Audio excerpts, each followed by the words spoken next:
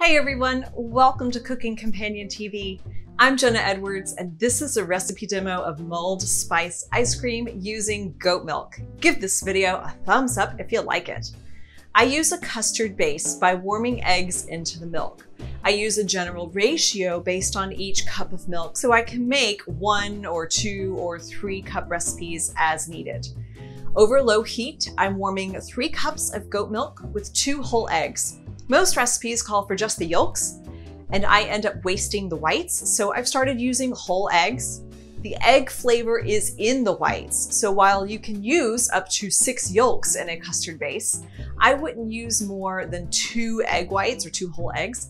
Otherwise, the ice cream will taste eggy. So use your discretion as to yolks versus whole eggs, but definitely never more than 2 whole eggs.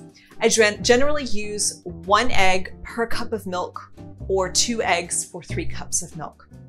Whisking them into the milk over low heat means I can temper in the eggs without cooking them. And I got this from SeriousEats.com. I'll link to that below.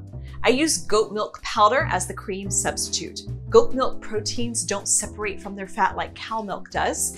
It's one of the things that makes it more digestible. It also means for ice cream, we have to intensify the presence of milk proteins to up the fat content to get a creamy consistency. I use 1 tablespoon of goat milk powder per cup of milk. I also use a 1/4 cup of sugar per cup of milk. So I've measured out 3/4 of a cup of raw sugar, and it looks like a lot. So I am using all but about 2 or 3 tablespoons because I don't want an overly sweet base for this flavor profile. So I'll keep whisking the eggs, the milk powder, and sugar over low heat until the sugar is dissolved and the powder is mostly incorporated, and until I no longer see those glops of egg whites. It's just like when you're whisking eggs for scrambled eggs. I still have clumps of powder and egg whites, so I'll keep the heat on low while I prep the ginger. Using a spoon, I'll scrape off the skin. I'm using a generous inch for this batch. Mulling spices can easily get a heavy feeling on the palate, so I'll be generous with the ginger and the citrus to keep it light and bright. And I'll whisk the custard as often as I can to keep an eye on the custard. I decided to increase the heat to low-medium and add in the spices. Starting with star anise, which has licorice flavor, I'll throw in one whole star with a few pieces. This flavor evolves throughout the cooking and cooling process, and to me, it's the wild card spice. I never taste licorice, but I'm sure it's affecting the other flavors in some way. Next, cardamom pods. Super aromatic, and I know I like it, so I'll be generous with it. I'm using at least 8 pods. Next, cloves. Super duper aromatic and can easily overwhelm a mulling mixture, so I'm using just 3 of them. I'd say it's the heaviest of the spices in this whole combination. And now the cinnamon. Usually I'd say throw in 1 cinnamon stick, but I found a cassias bark, which comes from the cinnamon tree, but it's like the inside of the bark, I think, and it has a different profile from the bark itself. The stick of cinnamon will be spicy and edgy. This cassias bark is mellow and it's warm and it's best for mulling. Now for a few allspice berries, which is also known as Jamaican pepper, and several black peppercorns. The spice will help balance all of the warmth from the cinnamon and the cloves and the cardamom. And now for the orange. I'm using just the peel from 1 swipe of the circumference of the orange.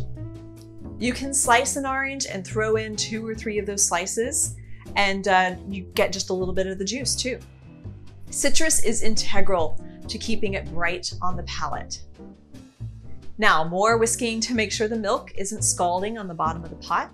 At one point, I think I'd let it simmer too strongly, and now my fat is clumping up. It's fine, it churns into something smooth, but it just doesn't look too appetizing at this point. But the custard texture is there. You can see that there's a bunch of body in the mixture. One way you can test is to dip in a spoon. If you run your finger down the middle of the back, the custard should stand and it shouldn't run to fill in the gap that your fingertip created. Just a note, if you use a metal spoon, you'll burn your fingertip doing this, but you get the idea. If you want it thicker, let it simmer for longer. Now that I'm done with the custard, we have 2 more ingredients to add: vanilla and alcohol should always be added after the cooking process. Otherwise, it gets bitter. So I'll use a spider spoon or a slotted spoon to scoop out the aromatics. My custard was too thick, believe it or not, for a fine mesh strainer. And I'm pushing through any aromatic juice and the cream that's gathered on the pieces. And now I'm pouring in a 1/4 cup of spiced rum simply because I had it and I was curious to see how it would affect the texture. The alcohol is completely optional though, although some whiskey would be nice here too. The science says it affects how ice crystals form and can contribute to a creamier consistency. SeriousEats.com has a great blog post on using alcohol in ice cream for texture and flavor, and I'll link that with the ingredients so you can use your best discretion.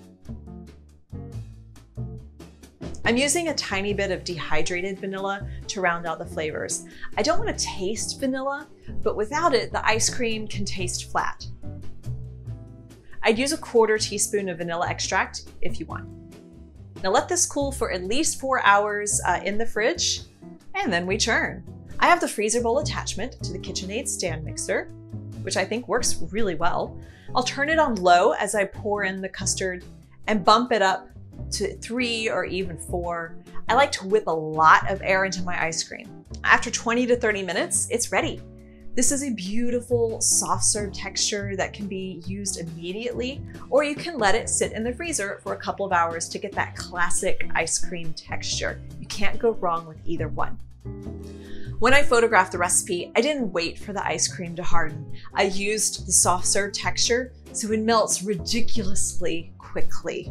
It's a glorious flavor that you don't expect. The warmth of the mulling spices tells you to expect a warm texture. You're used to a mulled wine, or some baked good, but then you have the ice cream that's like, nope, I'm not hot.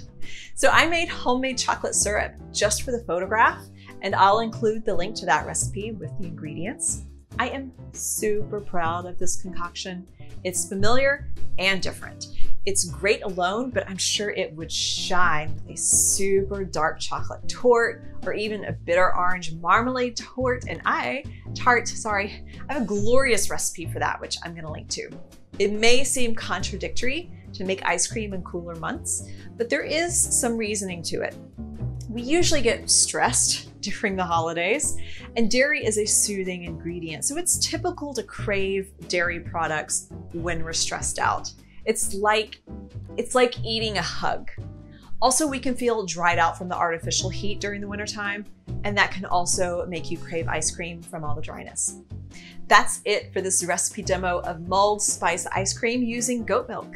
Get the ingredient list below or at cookingcompanion.tv.com/mulled ice cream. Give this video a thumbs up if you like it, and subscribe to this channel for more demos just like this. I'm Jonah Edwards, and thanks for watching.